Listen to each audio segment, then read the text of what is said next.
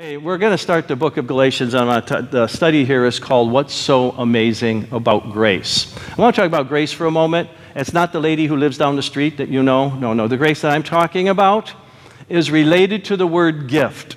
It means unmerited, undeserved favor. Every now and then you get a gift of some sort.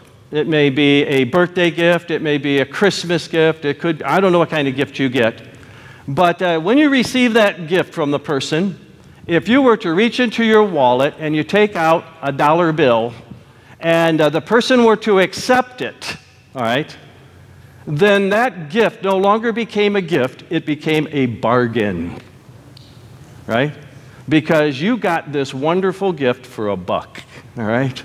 You got something really wonderful at dollar store prices.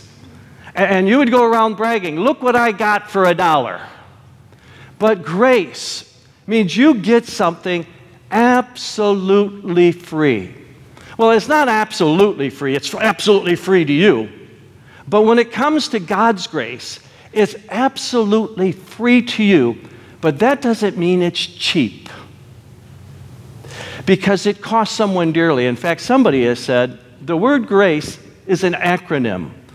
And if you take each letter of the following phrase, it's like this: God's riches at Christ's expense. Jesus Christ paid for the gift of forgiveness, pardon, peace, our salvation. He paid for eternal life. He paid for the abundant life we have right now. He paid for it with His life. And it's just a free gift given to you. That's grace. And we're going to talk about what's so amazing about grace. But before we do, I want you to meet the messenger of the book of Galatians. I'm not exactly sure what the Apostle Paul looked like, so every time I usually pull up a different kind of character for him. But, tradition tells us that he was short, that he had dark hair, and he had one continuous eyebrow. And so none of the artists depict him that way. But I don't know what Paul looked like. But Paul is an apostle, which means he is somebody that was sent with a mission. He's been sent on a mission. And so the apostle Paul, he's sent not from men, nor by man. What he's saying is, because there's a problem. People are not accepting his authority as an apostle. And so he's saying, listen, I'm not here because somebody, higher up in the denomination sent me to you. He said, but Jesus Christ and God the Father who raised Him from the dead, that's who sent me. And all the brothers with me. I don't know who all the brothers were. It depends where he was writing this at while he was on his missionary journeys.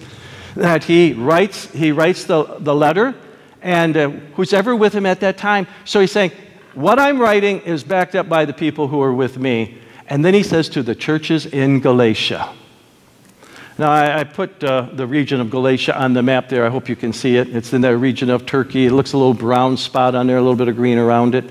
And the people who are from Galatia were originally from a place called Gaul. And you can see the section of Gaul. Gaul is now modern France. The people there had migrated a couple centuries before. And so we get, instead of calling them Gaul, they're called Galatians. But they were migrants. They were immigrants. Now, I want to tell you something. Immigration is not a new issue. Immigration has been around forever. I mean, who here is a Native American? Please raise your hand. We got a Native American. All right. One Native American. The rest of us are all immigrants. You see, the Bible is so relevant. It's not an old book. He's writing to people who had migrated to this location and settled down in a region called Galatia. Let me focus a little bit more on that. I've got a yellow dot up there. Actually, it looks a little green up there. That's Tarsus. That's where Paul is from. On his first and second missionary journey, Paul went to places called Antioch, Iconium, Lystra, and Derbe. On his first missionary journey, you remember at the one place where he went and he was preaching the gospel, and they thought that he and his partner Barnabas, that they were Zeus, and they wanted to sacrifice to him.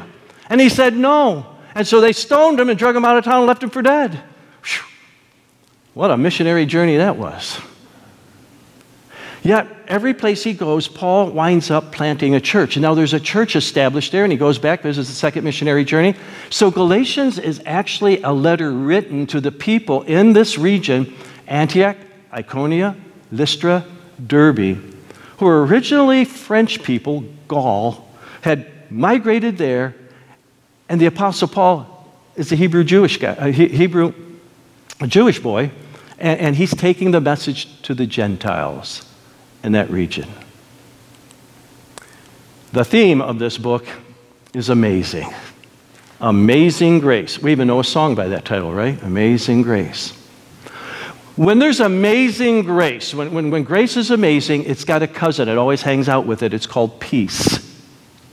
When you experience the grace of God, there is a peace that overwhelms your soul. And he says, grace and peace to you from God our Father and the Lord Jesus Christ. Now remember that grace is a gift that is undeserved, unmerited, absolutely, totally free. So much so that in Romans chapter 11, verse 5 and 6, it says there, if it is of works, it can no longer be of grace. And if it's of grace, it can no longer be of works. You cannot earn the grace of God. Sometimes people say, well, you know, I can't go to church because I'm not good enough. I have to clean up my act before I can go to church. No, God accepts us just as we are. If I could add anything to God's grace, then I would be my own Savior. And if I were my own Savior, I would be calling God a liar because he said Jesus Christ alone is the Savior of the world. You see how that works? Absolutely free gift.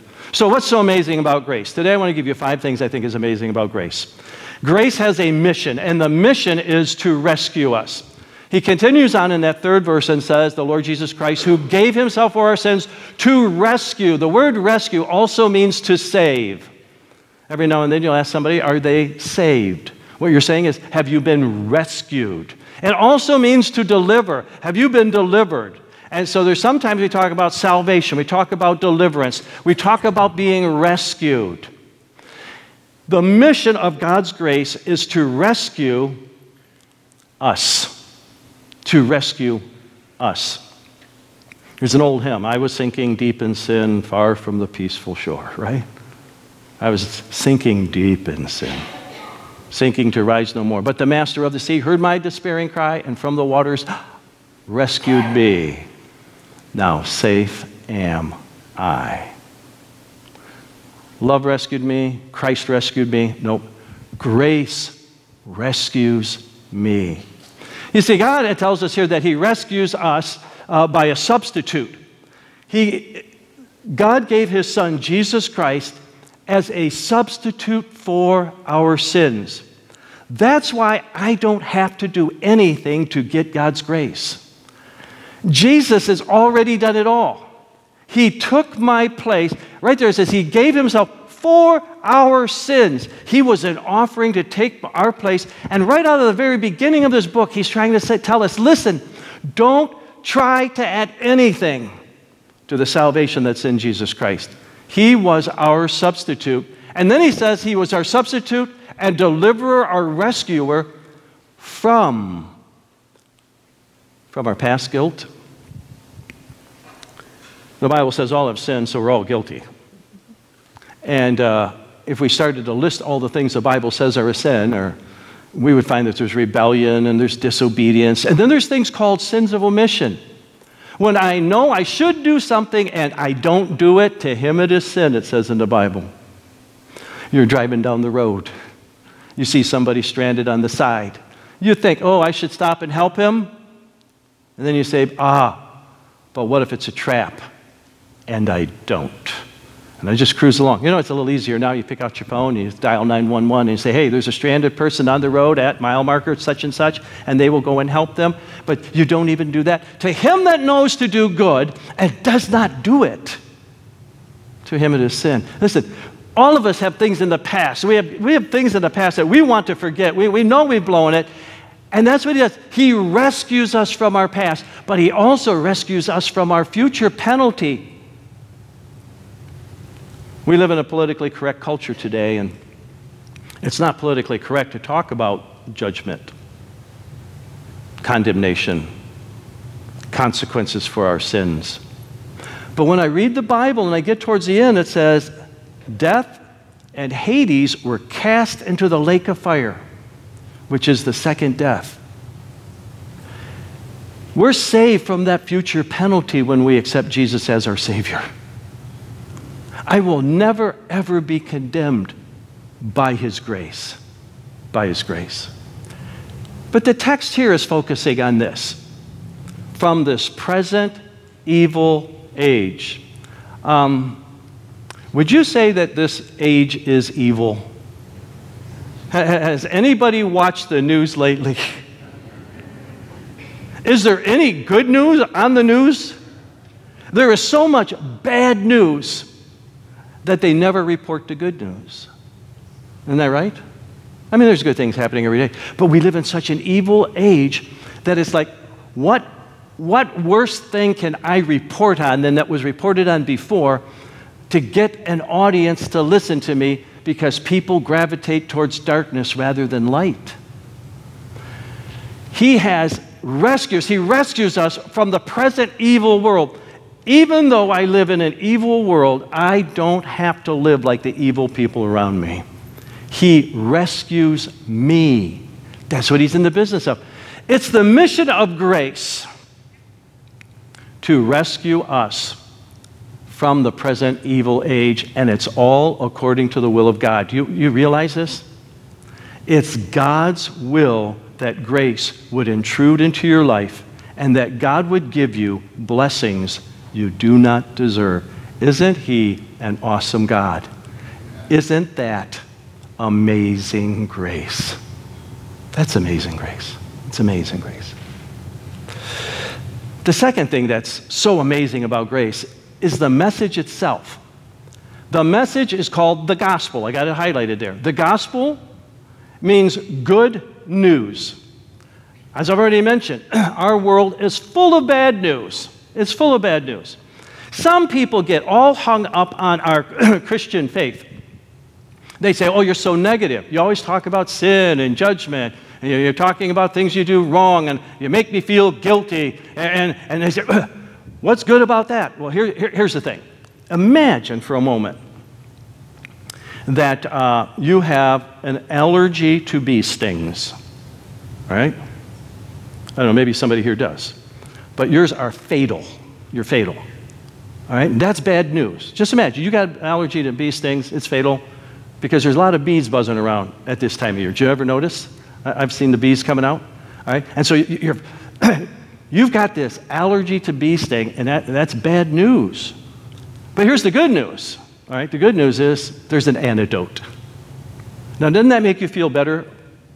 You see, the good news is only made better by the bad news. Now, for example, you've got this allergy. All of a sudden, you get stung. Now your bad news has gotten worse. And all of a sudden, the good news of having an antidote just got even better, right? Because as they rush you to the hospital, and they give you an injection, and as they're injecting it into you, what if you get there and they say, oh, we don't have any antidote? Your good news is that bad news has even got worse. But the good news is that they have it. And then when you receive the antidote, you've got the best news ever that there ever was. And you see, here's the thing. All the bad news that we give in the Bible, the antidote is the grace of God. And when the grace of God is received, when we get that grace of God injected into our lives, all that bad news, that makes the good news all that much better. All that much better. All that much better. He's writing in this book because he's worried about his audience. They received the good news when God called them by His grace. I was 8 years old when I heard God call me, and I accepted Jesus as my Savior. There was a gentleman that I had a privilege of leading to the Lord years ago who was in his 90s. In his 90s. And I was telling someone the story the other day, accepted Christ, and then not too much later, he broke his hip and went into a nursing home. And everybody said, well, that's a fine mess. You lead him to the Lord and then you break his hip. No, I didn't break his hip. He just had broken a hip. And in the nursing home, he finally said, I'd like to be baptized. And so he said, yeah, but I want to be baptized by immersion. Now, how am I going to get a 90-year-old guy with a broken hip out of the nursing home to the church, into the baptistry, and baptize him? And so it took us a lot of maneuvering, but we finally got them to sign off on, with the power of attorney, for him to get baptized at the nursing home. And we rolled him into the room that had the big tub. We got into the sling. We cranked the thing up. We swung it over. We cranked him down into the water of the tub until all that was sitting up was his head. And I baptized his head. And then we cranked him back out, and he became a member of the church. He got called in his 90s. The thief on the cross got called at the last moment. He couldn't even get baptized because baptism shows your expression of faith, but it is not your faith. Your faith is what's in your heart. You're called by the gospel. That's what God's grace calls you. It says, for by grace are you saved through faith, that not of yourself. It's the gift of God, not of works, lest anyone should boast. It's the good news that you were called. Now, the bad news in the text is they were deserting. I am astonished, he said, that you are so quickly deserting the one who called you by the grace of Christ. They were turning and leaving. What has happened, and we're going to see in the next verse, is that there were people who were telling them they got it wrong. There's like a cult following where the gospel is gone and trying to trick and deceive the people, so that it says here that you are deserting the one who called you by his grace and are turning to a different gospel. The word turning to is really turning around. You're going the wrong way. Here they were, receiving the gift of God, living for the Lord, loving him with all their heart, and all of a sudden somebody comes around trying to turn them away and steer them in another direction. That's the bad news. But the good news is the gospel. The gospel. You accept the Lord Jesus Christ by faith alone, because it's the grace of God and the grace of God alone that saves you. Isn't that amazing? That's what's so amazing about grace. It's the reality. Reality, there's a reality. The thing that's so amazing about the gospel, or the grace of God, is it's reality. It's true. He says, people are trying to turn them away to something which was really no gospel at all. Evidently, some people are throwing you into confusion. The word throw into confusion is really, they're troubling you, they're agitating you, they're telling you something that just is not true. These people have been called by theologians Judaizers. Judaizers. Because there was following the Apostle Paul, wherever he would go, there were these people that came along and said, oh yeah, what Paul told you about accepting Jesus by the grace of God is true, but once you get saved, you got to keep the Mosaic law. You have to get circumcised. You got to keep the commandments. And all of a sudden, they turn it from a grace faith to a works faith. You've got to do something more to receive another blessing from God. Oh, sure, it took faith to get started, but now you got to add to that your works. So they're throwing them into confusion. They're troubling them. And we see this from time to time. When I'm sharing my faith with somebody, I often ask them, if you were to die right now, do you know for sure if you go to be with God forever? And the person will say yes or no, or I don't know. And then I do a qualifying question. Suppose you did die and you stood before God, and God said to you, why should I let you into my heaven? What would you say to God? Now, the answer to that tells me exactly what they're believing in or trusting to get into heaven. And the thing that they tell me, number one, is that I keep the 10 Commandments. Right up there with that is, I've been baptized. Right up with that is, I'm a good person. My good will outweigh my bad. Wait a minute, all this stuff is Judaizer stuff. You got to keep, you got to do this, you got to perform. Do you realize only Christianity teaches that you are accepted by God by grace alone. Every other religion in the world tells you you got to make yourself better so that you can be acceptable by God, so you've got to do some good works. that you've got to do your good works. But the Bible says, all my righteousness, see, here's the scales, okay? And here's my guilt. Shh. I know that I've blown it. And what I'm going to do is all my righteousness, I'm going to try to outweigh all this guilt. And what do? I do the best I can. But God says, that's not good enough. Be perfect as your Father in heaven is perfect. And so I'm throwing out what Isaiah calls all these filthy rags. Filthy rags. All your righteousnesses are as filthy rags. And I'm telling God, oh yeah, accept my filthy rags to counter all the things I've done wrong. And now, how does that make sense? It doesn't. These people were agitating themselves. Now, you've got to make yourself better to be acceptable by God. And then the grace of God is saying, God accepts you just as you are. And when you wrap your head around, God accepts me just as I am, I don't work to get saved or keep my salvation.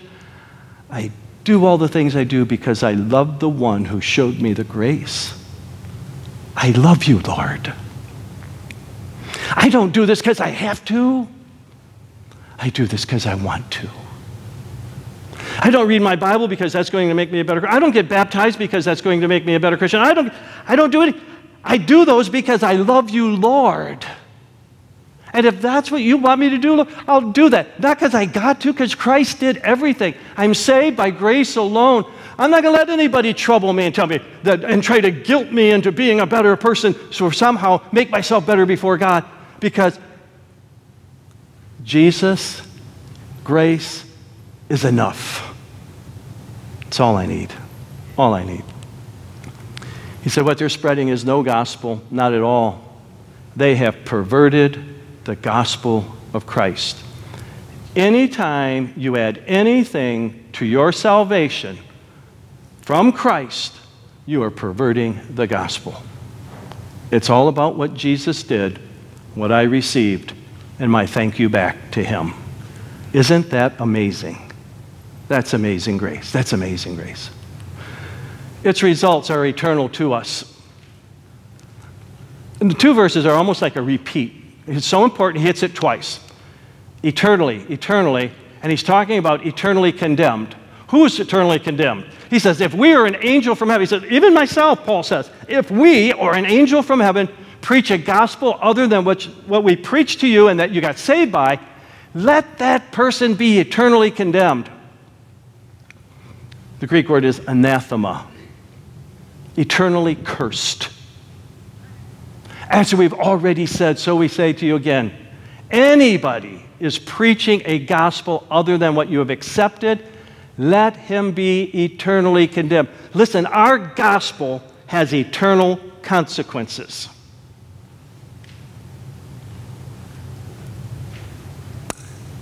In the Gospel of John, it says, he that believes not is condemned already because he has not believed in the name of the only begotten Son of God.